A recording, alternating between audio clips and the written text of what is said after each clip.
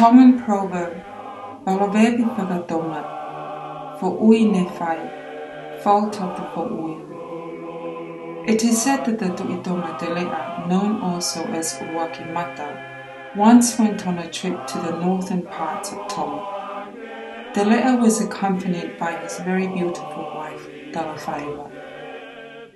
When they reached Vava'u, they were determined to stay on the island of Ewakafa. House and grounds therefore were prepared for them, and when all was completed, the king and his wife walked around the compound to inspect their new home.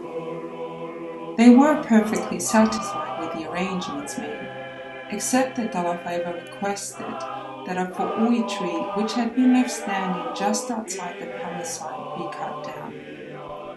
She thought that this might furnish means for clandestine entry into the compound. The king, however, thought her fears groundless, and the tree was left standing. So they stayed in Ewakafa, and the king travelled around Vava'u, attending to his kingly duties.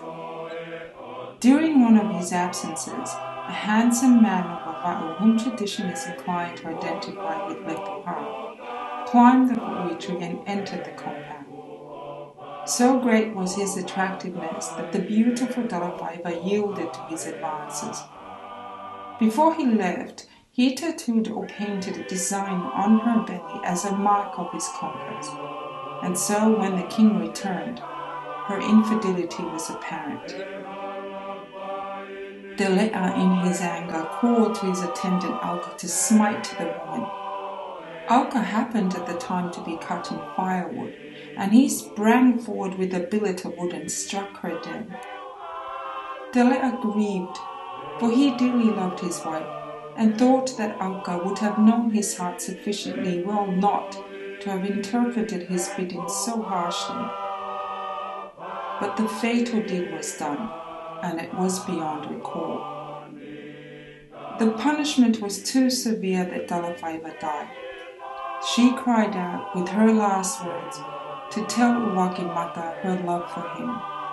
But it is his own Fou'i tree that was the cause of the incident. When these last words were passed on to Uwakimata, he was heart-stricken, as it wasn't his intention to take the life of Talafaiva.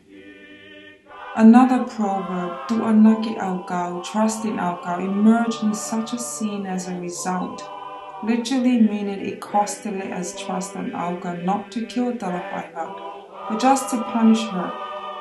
Yet her life was by accident sadly taken away. However, if it was not for the Fou'i tree, his home would not have been destroyed, and his beloved Talafaiva would not have died. It was his own Fou'i tree that was at fault and at cause. Often used in the context to refer to an incident that has happened to someone brought by his or her own action.